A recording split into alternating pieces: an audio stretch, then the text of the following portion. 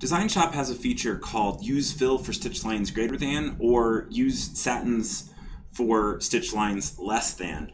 And how that property shows up depends on which kind of stitch type you have selected.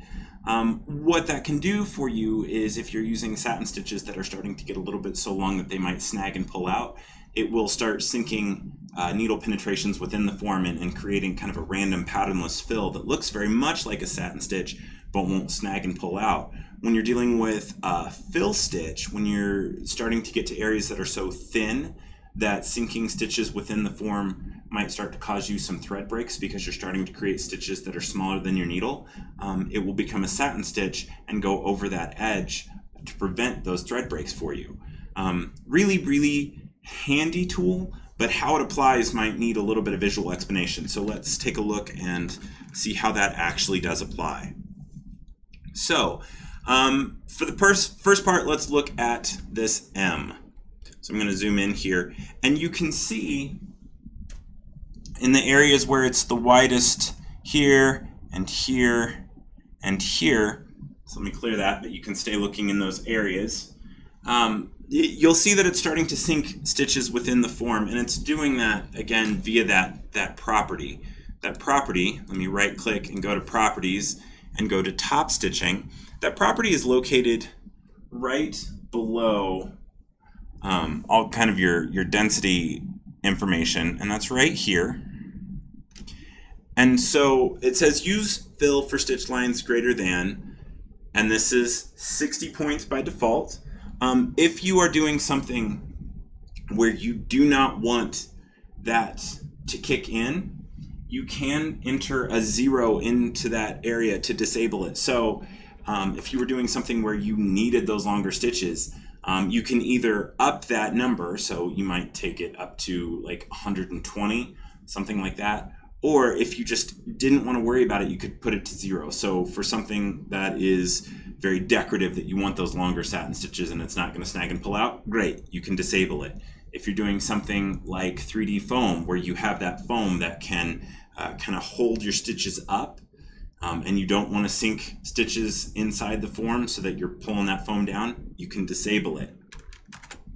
But what it's doing right now is anytime those stitch lines get longer than 60 points or 6 millimeters, it is sinking stitches within that form. So that's why you see just in those wider areas that it's putting in that fill stitch, and it is putting in the fill information that's below it. So it is putting in a patternless random fill with a stitch length of 50. So that works fairly well. They're longer stitches. They tend to have a very satiny look.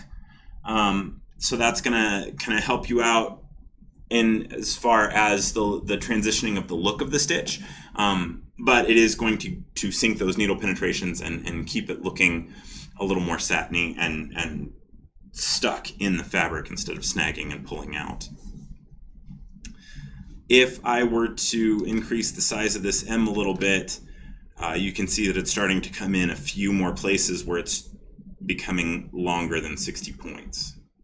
So use fill for stitch lines greater than is what shows up when you have a satin stitch selected. If I select a fill stitch, so I just grab this blue circle in the back, it is now use satin for stitch lines less than. So in this case, it's 20 points. And for here, for the majority of the area, it's using just a normal fill with, you know, your stitch angle and your partitions and all that kind of normal step information. As I zoom in on this really tight area, you can see that it's no longer sinking needle penetrations. You lose that kind of stitch brick pattern because it is so small that sinking those stitches in might cause you problem. If you want to increase when that occurs, you can bring this number up. So I might take this to something like 30. And you can see that the edges just extended out. So now I'm kind of here to here, wherever it is, kind of that 30 points. And again, this is to kind of give you a smoother sew out, prevent thread breaks, that kind of thing. All right. So those are kind of the big tools for you as far as when to swap out stitches on smaller elements or pieces of elements that you already have digitized. Now that you kind of understand a little bit about how these work, you can manipulate the settings if you need to better fit your needs. The defaults are there mostly to protect you from thread breaks and from stitches snagging and pulling out, but once you get familiar with that, you can definitely edit those settings to fit your needs.